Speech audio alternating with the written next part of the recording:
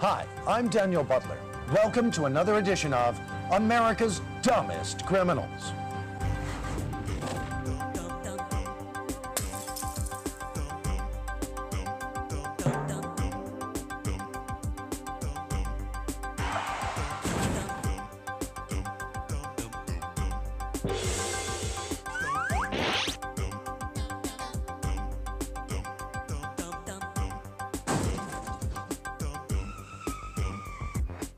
On this episode of America's Dumbest Criminal.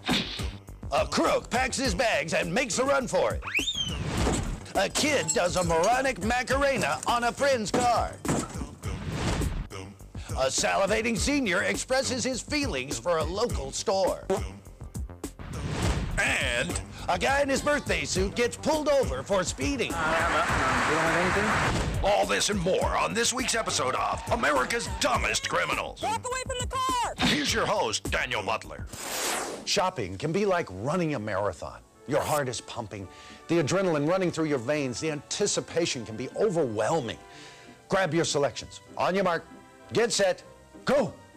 Unfortunately, this guy jumped the gun and had to be disqualified from any further shopping sprees. Besides, he had already shopped until he was dropped.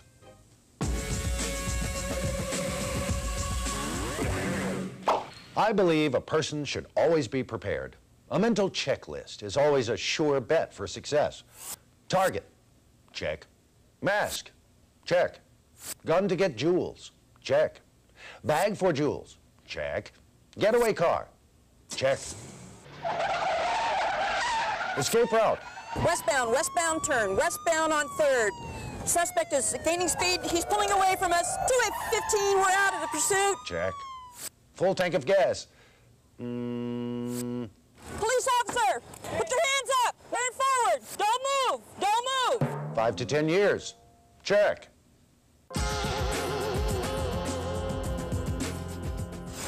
Officer Mark Castile of Garland, Texas, was dispatched to back up the fire department on an injured person report.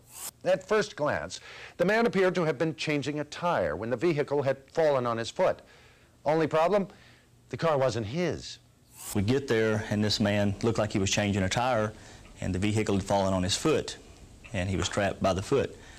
And we go up to help this young man and get to looking at the car and realize that the column was peeled. It was actually a stolen car.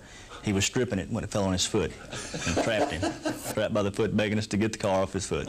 And with that, they took the car off his foot so he could hoof it straight to jail.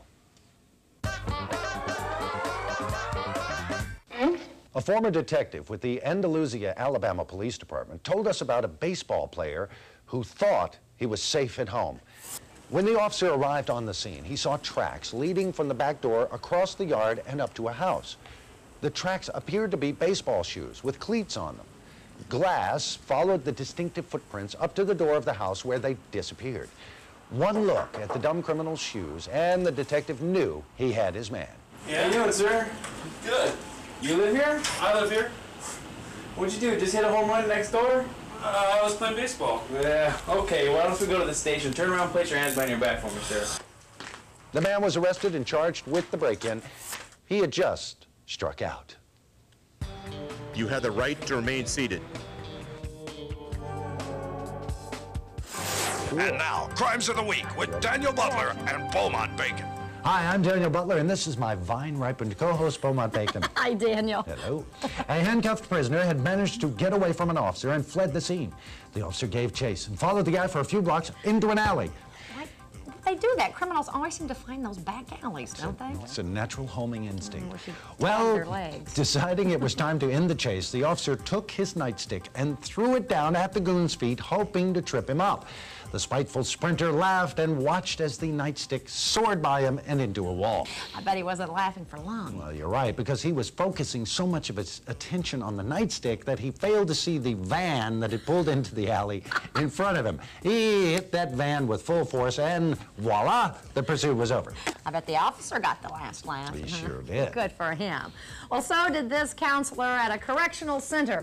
One of his inmates wrote a letter to his girlfriend that said, "Dear Becky, I'll be on work detail in the park this Friday, so leave the drugs and beer by that big oak tree. The guards are so dang stupid here, there's no way I'll ever get caught. Love, Billy.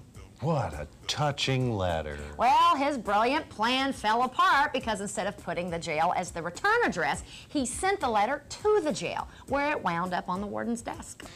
I'm sure the warden passed the inmate's sentiments on to those stupid guards, huh? Which brings us to our vidiot of the week. Let's try that again. That's vidiot of the week. From all the stories that we've received this week, this one was our favorite. A woman had just parked her car when she was approached by a crook with a gun who forced her out of the driver's seat and demanded her keys.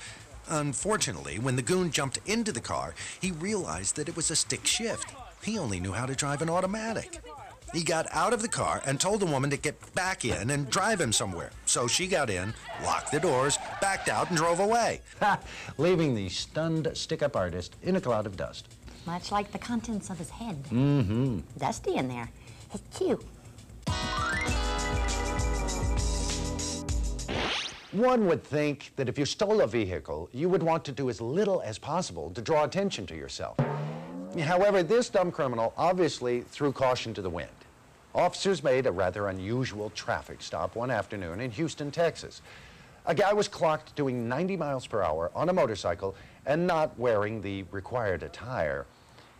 It turned out that the motorcycle was stolen, and when the officers asked for the driver's information, he was at a loss.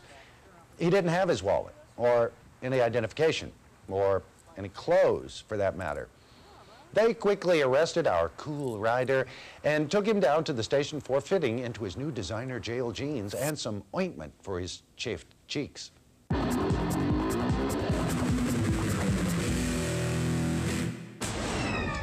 This next surveillance tape shows a grumpy old man who picked a rather disgusting way to make his mark on society. Unhappy with the way a local watch shop had repaired his timepiece, this disgruntled grandpa decided to stop by after hours and pay the store a visit. He also visited the shop owner's car. The shop owner promptly had the police visit the salivating senior and have him arrested for defacing public property and drooling without a license. Coming up next on America's Dumbest Criminals. A kid does a moronic Macarena on a friend's car. A robber gets a little surprise during work. Don't move. Put the gun down. Put it down. A disgruntled employee takes some work home with him. A crook gets a special drug screening. Hold still just a second for me, will you? What the hell is that? Still to come on America's Dumbest Criminals. What are you doing, officer? Go back to the couch and assume the position. A Sacramento officer was called to a local motel to investigate the possible theft of a ghetto blaster, and the suspect wished to lodge a complaint. Officer Chip Dull drove up to the motel parking lot and noticed something a little out of the ordinary about the victim. And I'm talking to the guy, and his story doesn't make any sense whatsoever. But when I'm looking at him, I see some white powder around his nostril of his nose. I asked him about his nose, and he goes, well, I just had a powdered donut. I'm thinking, well, how come there's nothing around your mouth? And just tell me your name. But first of all, take your hand out of your pocket, you know. What's your last name? And he won't give me his name, and he won't take his hand out of his pocket. He has this blank stare looking right past me. I'm thinking, uh-oh, something's wrong here. And all of a sudden, he bolts off, takes off running. And after about 100 yards, I catch up to him and handcuff him and all that, and I'm walking back to the car, and I search him, and he's got a loaded handgun in his pocket. He's got a few grams of methamphetamine in his pocket, about $900 in cash. And I went back to his car where he was looking for his ID, and so I searched the same bags, and I found about another 3 ounces of narcotics and a scale. And all of this could have been avoided because he had no reason to call us to begin with. He had no crime, but he wanted to make a complaint. And because of his ignorance, and again, those stupid pills kicked in, he got charged with 9 different felony charges and went back to prison.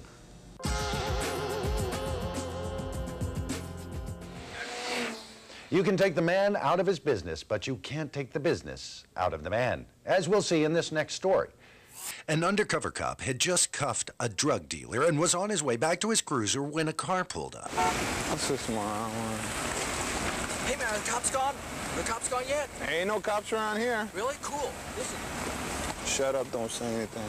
Man, I got a party tonight. I'm looking to score some dope right now, man. I'm really desperate. The officer decided to play along and use the dope that he had just taken from his cuffed con to set the new guy up. Even the detained dealer got caught up in the game.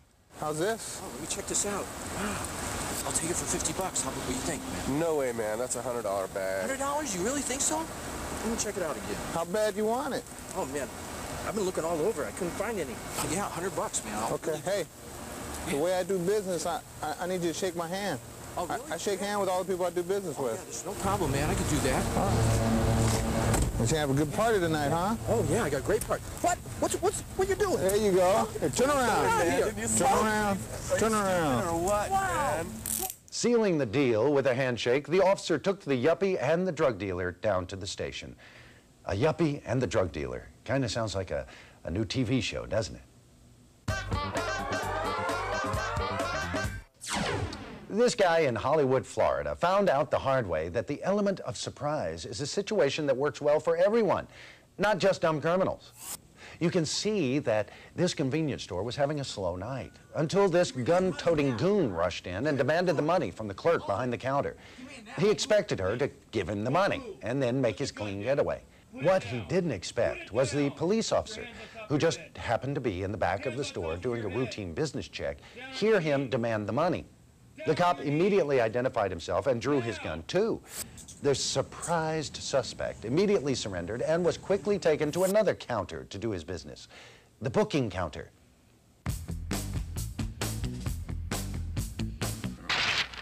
Employees at a construction site in East Texas complained to their security company because a variety of personal items had been disappearing during the night. One worker in particular was disturbed about the loss of 2 gold coins. That's when the manager of the security company realized that he might be able to help. He told the man that just 2 days ago he had to fire a security guard. And when he did, the guy said, "Man, I don't need this job. I got $80,000 worth of gold coins right here." These are your gold coins? Yeah, my gold coins. Well, needless to say, the coins bought him a one-way ticket straight to jail. Freeze! Drop the remote.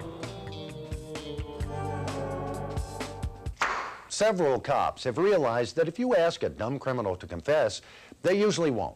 But if you give them a choice, they will. A case in point from Houston, Texas.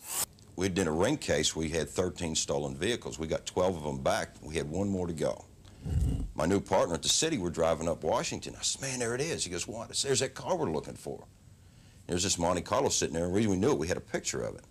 So we go on over there and we sit up, and of course the car, nobody shows up, so we said, well, hell, let's go ahead and just pick it on up. The owner of the car calls us up over to the city and says, "Hey, y'all took my car. Yeah, why don't you go ahead and bring your paperwork, and we need to get a statement from you." So he shows up, his buddy brings him over from the appliance place, and I said, So I walk out in the parking lot and see what they pulled up in. That car's stolen. So we went ahead and I told the guy, I says, "Hey, listen, I said, we're doing free inspections today. Why don't you go ahead and pull your car around the back and let's inspect it, make sure it ain't stolen." Guy goes, "Okay." So we're putting it up on the rack in the warehouse. And I look down, there's one of them little old matchboxes in there. I said, "I wonder what's in the matchbox." Opening up, some cocaine in there.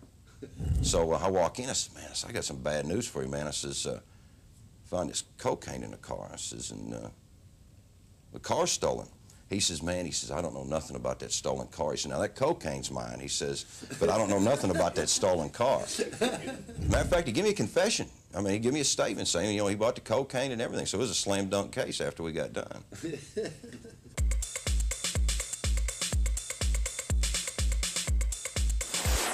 Who says that toys are only for children? This star trooper played a hunch and beamed this dumb criminal off the streets and into the brig. In Sacramento, California, an officer made first contact with a local drug dealer that had managed up to that point to elude the police. The cocky crackhead didn't seem concerned until the logical lawman, without saying a word, reached into his pocket, produced an electronic toy that he had recently purchased, and scanned the confused con. What are you doing, officer? It's my cocaine detector. Hold still, let me check.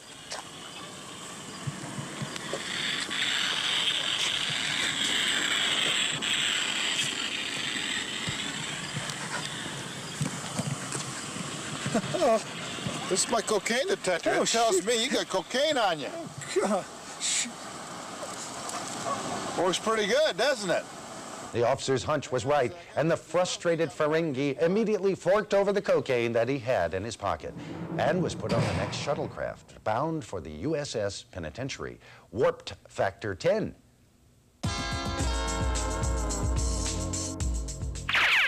A gang member in Murray, Utah, got his revenge on a rival member's car and also got caught on tape. He had spotted the rival car in a service station repair lot and decided to take out his frustrations on the car. He proceeded to jump up and down on the roof and hood, break all the windows, and slash all of the tires. He left very little behind for the police to work with, except for the surveillance tape and his wallet. Evidently, while doing his moronic Macarena, his wallet fell out of his pants and onto the ground. So, with his help, police were able to catch our little dirty dancer a few hours later as he was cooling his heels at home.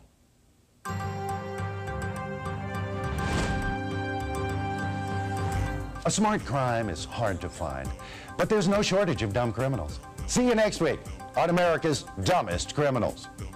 On the next episode of America's Dumbest Criminals. A careless criminal stuffs the wrong crustacean down his pants. A parachuter runs into a little technical difficulty. A confused crook runs right into the arms of the law. He's gonna come get in with you, Chuck. Look at that idiot. An escaped con forgets his glasses.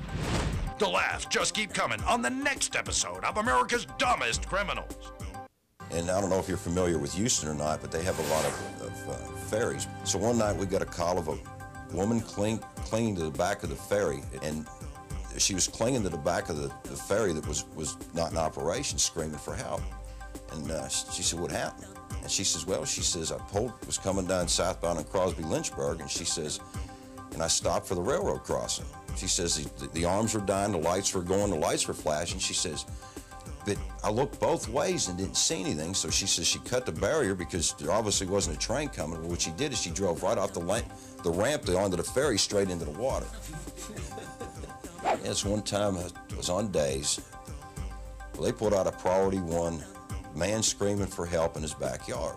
Just before we had official training officer, I was training a rookie. And I said, "Well, come on, let's go ahead and get it. You know, we need to get on over there." We weren't but probably 10 blocks away from it. So we jump in the old car and we hammered on over there, and all the citizens are out front, and they flag us on down. So we're trying to say, "Man, there's a guy screaming for help in the backyard, really loud, he needs help." So I said, "Okay." So the gate's locked. So we go into the gate, the house next to it, and they got one of them security fences, an 8-foot security fence. So I look on over it, and I don't see nothing, nobody in the backyard, you know, except the guy's got a goat. And it's got them horns in that goat. I said, "Well, heck, I'm gonna send that old rookie on over to make sure the coast is clear, you know." So I tell the old rookie, I says, "Hey," I said, "I got you covered. We're up in the tree." I said, "I got you covered. Go ahead and jump the fence and see if you can find an open window." I said, "I'll make sure nothing happens to the goat." So he jumps the fence, and first window he goes to, it's unlocked. I said, "All right." So, you know, he opens up the window. I said, "Go inside and watch me." So I jump the fence and go inside the open window. So we're sitting there, we're trying to clear the house. All of a sudden, here's, "Help, help." What's the goat screaming for help? There ain't no man screaming for help. It's this goat sounding like he's, you know, I guess that's the way goats talk. So I said, well, we look at each other, so we jump back over the fence, you know. So I tell the people, I say, "Hey, did you know there's a goat in that guy's backyard?" "Oh, there ain't no goat in the backyard." I said, "Oh, yeah, there is." So, you know, we cleared the call. So since the dispatcher screened the call so well, we went back in service, and I said, "Well, clear the call as a man screaming for help, or man screaming for help to a goat in heat, and show us back in." So the dispatcher thought that was real funny because the thing was radio silence for about 5 minutes. Dum dum dum dum dum dum dum.